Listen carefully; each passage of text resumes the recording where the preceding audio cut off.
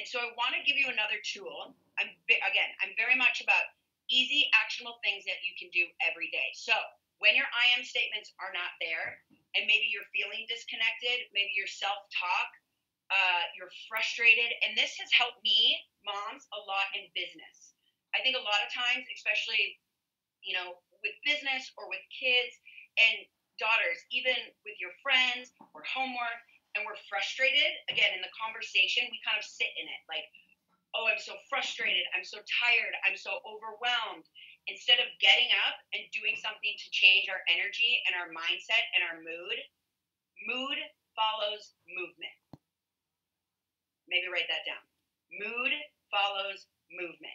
You witness that I literally had you do 2 rounds of 40-second move or 20-second movement. So for 40 seconds, you saw how the energy changed in your own body.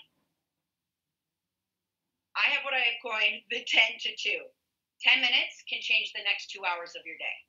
And so rather than sitting in our frustration or whatever we're going through, if you got up and actually just walked around your block, you would come in with probably better solving skills.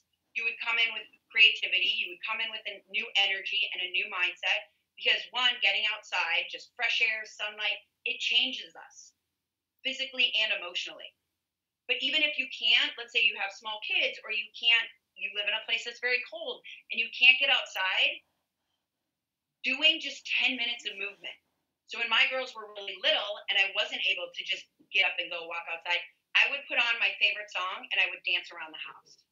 Do you know how powerful it is to not only dance, but maybe dance with your kids or even by yourself?